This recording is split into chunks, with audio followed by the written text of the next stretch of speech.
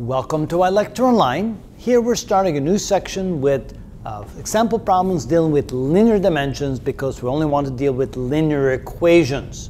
The problem reads as follows. Cut a 21-foot pipe into two pieces. Make the shorter piece half the length of the longer piece. How long is each piece? Sometimes it helps to get a visualization of what the problem is. So let's say we represent a piece of pipe that's 21 feet long, like this. So the length here is 21 feet. And we're going to cut the pipe into two pieces. So that means we're going to take the pipe and cut it into one piece over here and another piece over here.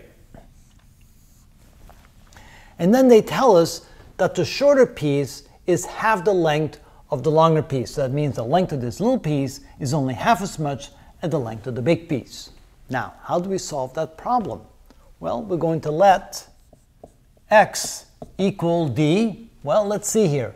Since we have the shorter piece expressed in terms of the longer piece, you could let x equal the longer piece. Now, this is contrary to what we normally do. Normally, we let x be the smaller of the things that are there. But let's try it this way, because the sentence says that we make the shorter piece half the length of the longer piece. So it makes sense in this case that the longer piece is considered x, and then we write the shorter piece in terms of x. So that means the length of the longer piece is equal to x. So how to express the shorter piece? Well, the shorter piece is half the length of the longer piece. So let x divided by 2, which is half, equal to the shorter piece. And so this piece here would have a length of x over 2, which clearly shows that this is half the length of this piece. X over 2 is half of x. And that's why we let x be the longer piece and x over 2 be the shorter piece, being half the longer piece.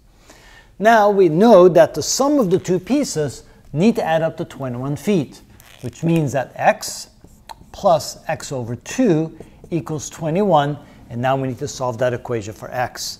First, what we want to do is get rid of the fraction, so we're going to multiply both sides by 2. That gives us 2x plus x is equal to, let's see here, 42.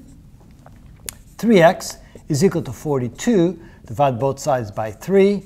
3 goes on 42 14 times, so x equals 14. That means the longer piece needs to be 14 feet. X is 14 feet.